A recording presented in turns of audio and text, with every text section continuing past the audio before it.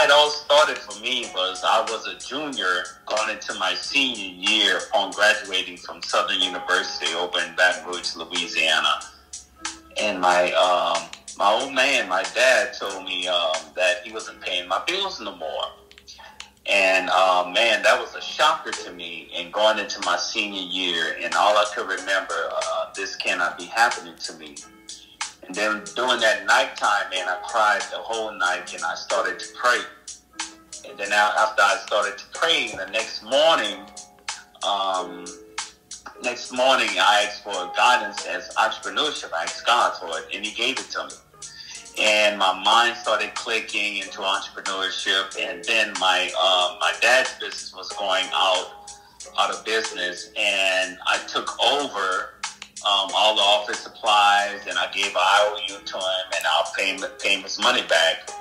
And all around the community, I went getting office supplies, other office supplies that I needed to start up community case management, which was substance abuse clinic, where I counsel kids in the educational system that's on Medicaid, where I can get reimbursed for the services I provide, was counseling. And that's how all got started at the age of 21. That's how I made my first $1 million. And that's how it all started out. IOUs everywhere, and paid those people back. And it was a very awesome experience. That was my first venture in entrepreneurship. What? Starting out in business is, number one, do what you like to do, because you're going to be doing this 24/7. It's very hard. Don't let nobody tell you it's easy.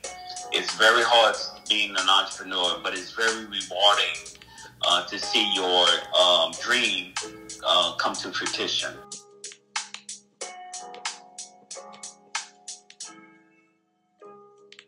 Well, I'm an entrepreneur.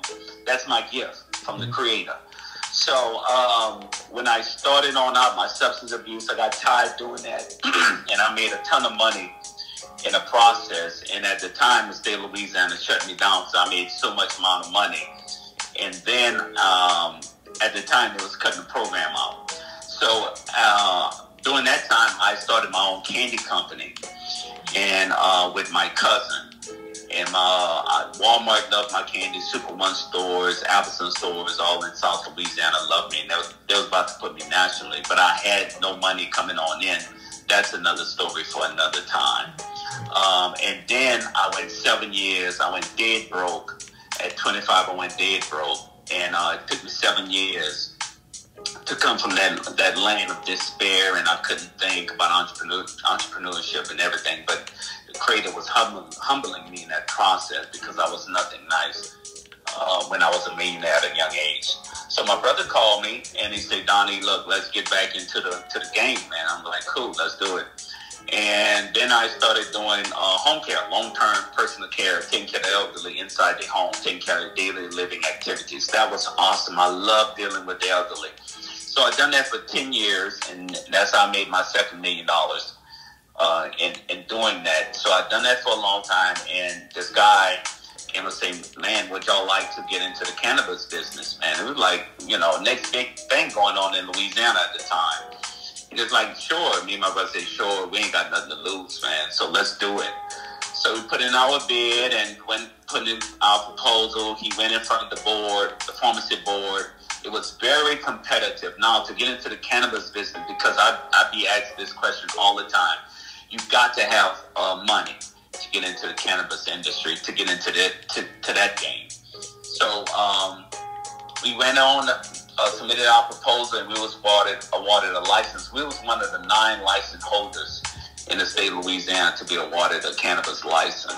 So that was a big success. We went through the ups and downs of the industry. It was very restrictive industry starting out into the cannabis industry. But now it's booming, it's flourishing now, ever since the passage of the flower bill starting on January 1, 2022, was able to sell flower.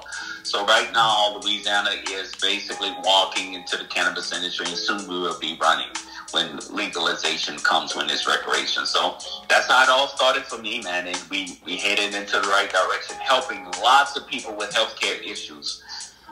That's what helps me the most. Not making the money, but helping people with all type of diseases like PTSD, chronic pain, cancer, you name it. We're helping a lot of people with their ailments. So that's what makes me proud.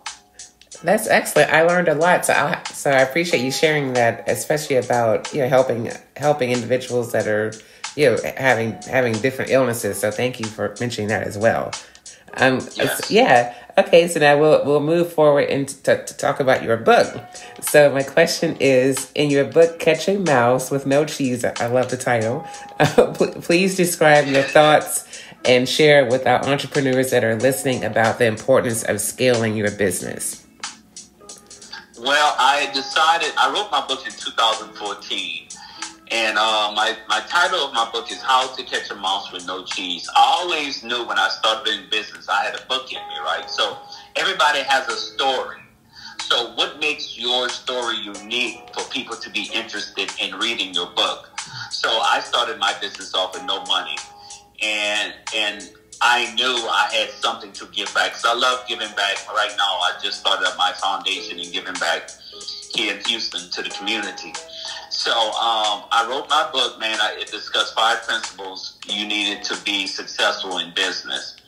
And I will discuss only one of them.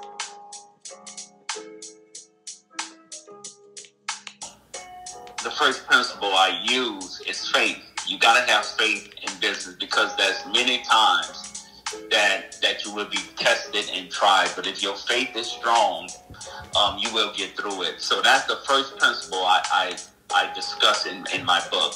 And it goes throughout my book. I'll tell everybody how I started in business in detail, and what these 5 principles that can help you out in business and plus in life. So that's what I discussed in my book. So, which is very successful now. My book sold in 6 different countries. I've done multiple podcast interviews. And that's what I love to do, giving back to the community and helping others be successful entrepreneurs, because entrepreneurship is very rewarding. Like they say, I want people to get off the plantation. It's good to start off with a job, but eventually you need to start your own business, because you can get fired from your job at any time. So be in charge of your own destiny. So entrepreneurship is what I like to do, and tell other people get into their own dreams and goals and what they want to achieve in life.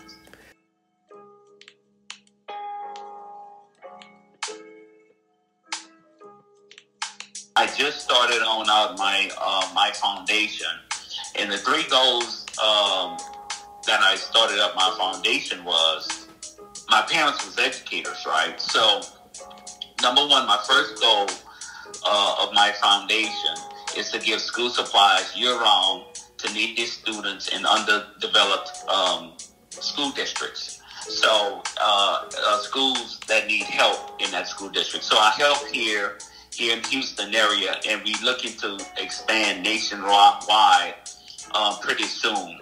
So, and also we have an office in Louisiana also. My second goal of my foundation is to give scholarships to students that's majoring in business. And that's the second goal of my foundation. And the third goal is to give little seed money to budding entrepreneurs and financial literacy, because that's very important. That's something I didn't have starting out in business, because I didn't come from money. I needed financial literacy in order to help me grow in business. So that's the 3 goals of my foundation, which I think can be very helpful to the community and also to budding entrepreneurs. And that's what I always wanted to do. Find me on my website at DonniePbooks.com. And also my book is on Amazon. My book is on Smashwords. My book is on Apple. Also, it's on Walmart.com. It's everywhere. So all you have to do is Google my name, Donnie P. My Facebook is Arthur Donnie. My Twitter is Donnie P Official. And my Instagram is Donnie P Official. So everybody can find me there.